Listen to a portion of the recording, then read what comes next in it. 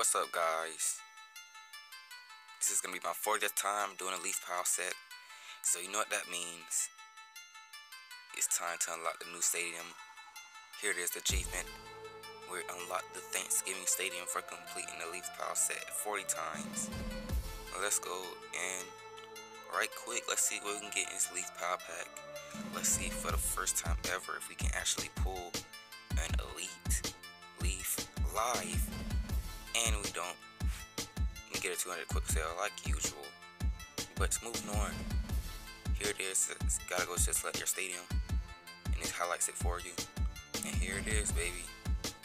No more Everbank Field in Jacksonville, Florida. We're moving to Thanksgiving and getting the Thanksgiving Stadium.